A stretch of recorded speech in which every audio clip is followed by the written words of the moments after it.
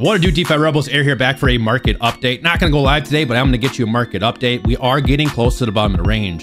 It might be time to start thinking about some spot plays. If we can hold the bottom of this range, we are seeing some bid support come in below us. We are seeing a little bit of light volume right now.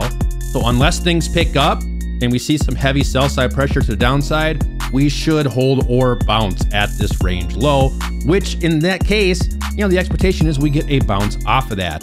Currently in a Bitcoin short, it's about $1 million play right there, up about 32 grand, about 60%. Writing was on the wall. We talked about during yesterday's live stream and in Discord all day long. Make sure you hop on in, you're not missing out.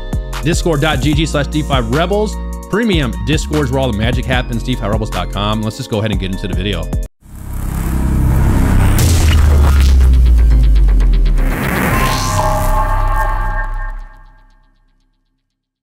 So as we come down to the bottom of the range here, the expectation, just like all the previous times, all these wicks down here, is that we bounce up. Does that mean that we have to? No, we're going to need to look at the market, analyze sentiment, and see what happens when we get down there. But the expectation for at least now is that we bounce. And look, if this cycle is any different than the last couple of cycles, between 100 and 150 days after halving is where the market picks up. So a few months of chop, a little bit of summer lull is normal. We got the 2020 halving and the 2016 halving right here. And you can see it's playing out very similarly.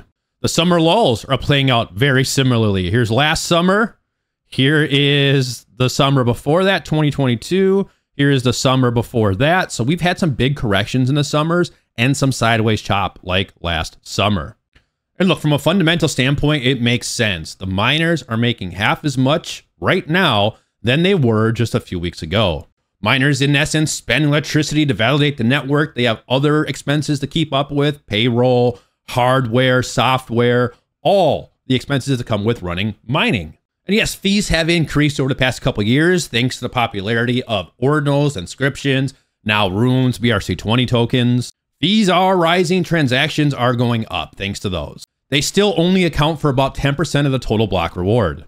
What does that mean for miners? They still need to pay and sell Bitcoin to keep the lights on. And look, it's still profitable, at least for most miners. There is still evidence that a fee-based marketplace is still sustainable. But we can see, here's a chart. This is the USD price of Bitcoin versus the USD value of the block reward plus fees. And we can see that when fees rise, so does the price of Bitcoin in most cases. I mean, look at this fee spike with the halving here. So in my opinion, once we see fees start to kind of pick up again, that is just like a market sentiment shift. We'll see the true value of Bitcoin rise again. So what happens next? The same thing, expectation that's happened after the previous two halvings and after the summer lull, where we get a little bit of sideways chop. We let the dust settle, and then the demand outweighs the supply. The curve starts to change, usually at about 100 days after the halving, towards the end of summer. We're still bullish, babies. We still have more institutional adoption coming constantly. We just had the ETFs. There's talk of ETH ETFs. The Hong Kong ETFs just got launched. At the end of the day, there are more bullish narratives right now than we've ever had in Bitcoin and crypto as a whole. Like I've been saying since the summer chop started, your only goal right now is to preserve capital, make smarter plays so you have money come the end of summer, about 100 days or so after halving. Take advantage of this, study, buy the bottoms of the ranges, and set yourself up for success come August, September. Stick around, be involved. Your only job right now, just like it was in the bear market, was to stick around. And this is going to be no different. We're going to have a chop phase, a consolidation phase, and then the markup or the momentum phase. And we are still in phase one. This phase can last longer than your leverage account can stay solvent, I promise you. So take smarter plays, be less risky, and really know what you're doing. Use this time to learn how to trade sideways chop. Doesn't mean you have to trade. Use less leverage, use less money, and take this as an opportunity to learn. Interest is dropping right now. Like I said, summer lull on YouTube. The searches are down. And we have like a little insider insight into that ourselves. Our views are down. Our subscriber count is down right now. And it is all across crypto YouTube. Not to mention Google searches right now are falling as well. The calls to buy the dip have fallen considerably. And those maintaining that crypto is in a bull cycle have become even more silent right now. Almost 10 weeks of sideways chop. Granted, it's a big range, but it still is a consolidation or a sideways chop. It's still phase one. Even the ETFs spot volume are slowing down. We're actually seeing net outflows right now for the first time since launch. Seems like the markets, the market makers, these institutions have just kind of agreed on this is what it is. This is what it's been in the past. Let's get through this summer. Let's chop it up and move on into this, the fall and in winter. Even the Nasdaq's in some chop/decline. The stock markets are kind of feeling the same thing. So what do? Well, we trade the ranges. We figure out the macro top, the macro bottom, the ranges within the range, and we trade them. If you're looking to pick up spot, the hope is that we hold the bottom of this range like we have the entire time. If not, we're probably looking to come down to the next ranges top and bottom, down here at about 52.5-ish or 55. And learn, watch price action, watch how we react at these levels, backtest, practice, watch how price action reacts so the next time we get into a phase like this, you are ready for it. Every single time we have an impulse to the downside or the upside, figure out what happened. What did the indicators say? What was volume doing?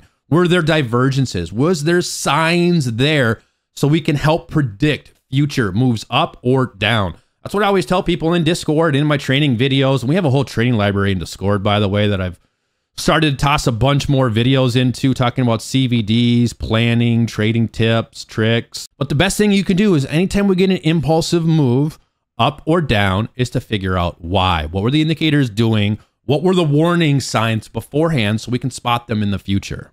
Talked about this flag. This flag is starting to break down now. It's a potential. There's some potential here for us to make a measured move. We could be looking at coming down and closing out this lonely wick, or we could have that larger impulsive move. This is others market cap. So this is the total market cap of all crypto minus the top 10 coins. Altcoins. So we could come down to this, towards the bottom of the next range. So if Bitcoin starts to lose or come down, we're going to see alts bleed even more. Now, we are testing support right now on altcoins. Hopefully it holds. If it doesn't, I think we're going to get pretty bloody. Might be some DCA opportunities here on some of these altcoins, but we have lost this morning, early this morning during the Asia trading hours, this trend line, this major trend line going all the way back to Friday the 12th of April. Started to lose it. So the first breakout target, 223 billion market cap. Next one, 178. And really, we're probably targeting, 178, I would say. So bottom of this range, maybe the top of this range at 170. Just a quick look at the Bitcoin order books right now. We can see from about 6,100 down to about 59,400, which is kind of this block here. There is some good support levels. Doesn't mean we can't crash right through them, but there is some hope here, and really that 60K level right now is the thickest on the order book. So the hope is that we bounce there. We see the volume turn around. We see the bids step up. Then hopefully we can get into some alt plays. And even if they're short term, even if we only go up a couple $1,000s on Bitcoin, that's still a potential for 20%, 30%, 40% on certain altcoins. Some short-term spot plays are a potential right now as we come towards the bottom of the range. We have to watch the bottom of the range because we could crash right through it because we still are kind of looking at a potential leg down. Got to remember, during all the last previous cycles, we did slant down. And right now we're just sideways. So that's what I'm watching today. In the back of my mind, I'm thinking 60K level, look for potential spot plays. But also in the back of my mind, I'm thinking we could go lower. So I want to see some intent to go up off that 60K level. Still in my long here, up about 60%, 33K. Not bad. Learn how to short, guys, especially in a downward market. Trade the trend as we're trending down. You should be mostly looking for shorts. Doesn't mean you can't take longs or scalp, but we're trading the trend. We're trading in the direction of the market. When we're making lower lows and lower highs, we want to be looking for shorts to ride it down. We want to be in those big, longer time frame plays. That's it for this video. Quick kind of macro update on Bitcoin. A quick look at the altcoin total market cap. If you want to see specific coins TA'd, hop in Discord, discord.gg/DeFi Rebels. Hop on in, start chatting with us. I'll be more than happy to throw out some charts for you guys. Otherwise, I'll see you over in Discord. Have a good day, happy trading, and be safe out there.